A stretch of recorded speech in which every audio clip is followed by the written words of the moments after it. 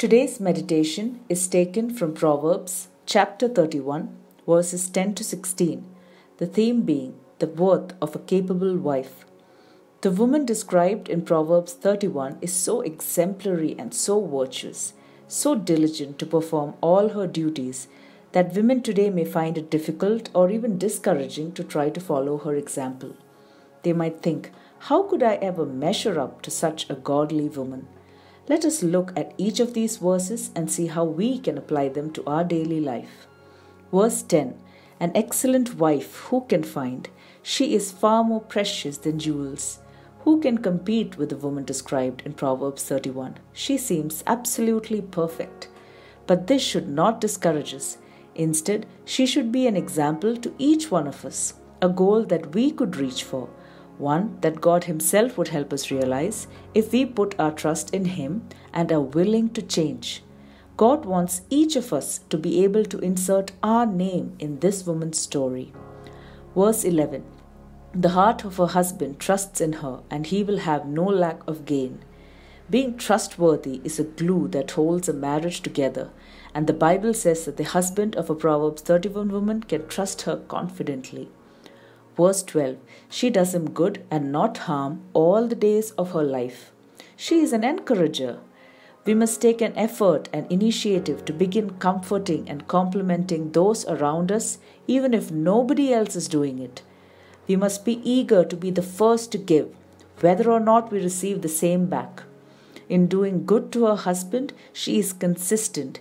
She doesn't serve him that which is good one day and which is evil the next day. Her husband can count on her to do him good and to be a blessing to him all the days of her life. Her godliness is marked with consistency.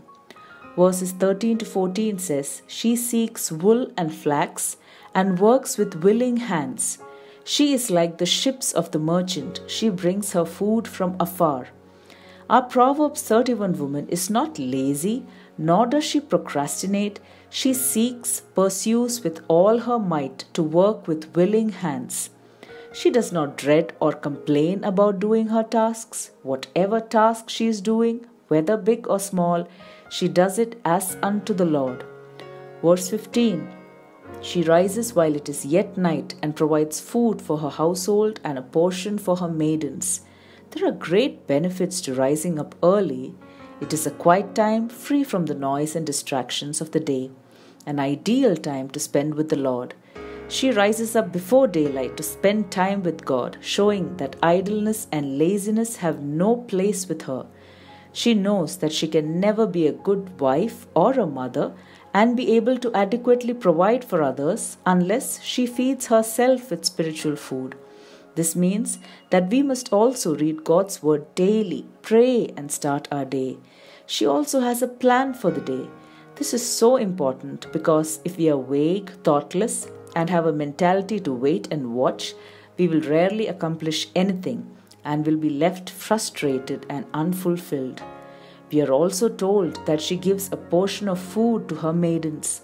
Not only does this speak of her kindness to those working under her, but it also indicates that she demanded of others only what she herself was willing to do. Finally, verse 16, she considers a field and buys it. With the fruit of her hands she plants a vineyard. Verse 16 begins by saying that she considers a new field before buying it. In other words, she seriously thinks about what she is about to do and does not act emotionally without forethought. My dear friends, being a Proverbs 31 woman is not about being perfect. It's about living life with purpose, diligence, forgiveness, and repentance. The virtuous woman is a beautiful woman, not necessarily outwardly, but certainly inwardly. Towards the end of Proverbs 31, it is said that many daughters have done nobly and well, but you excel them all. In what way did she excel them all? It means she has done more than Miriam, the one who led a nation's women in praise of God, Deborah, the patriotic military advisor, Ruth, the woman of constancy, Hannah, the ideal mother, the Shunammite, the hospital woman, Huldah, the woman who revealed God's secret message to national leaders, and even more than Queen Esther, the woman who risked sacrificing her life for her people. She excelled them all by her spiritual and practical devotion to God and her fine-tuning to the probing of the Holy Spirit. Let us pray. Dear God, in today's world, sometimes it's so discouraging to keep up with everyone's expectations. Help me to take my example from the Proverbs 31 woman, to take one day at a time and do whatever I can daily to renew and reform myself, and to ultimately do everything for you and your glory. Amen.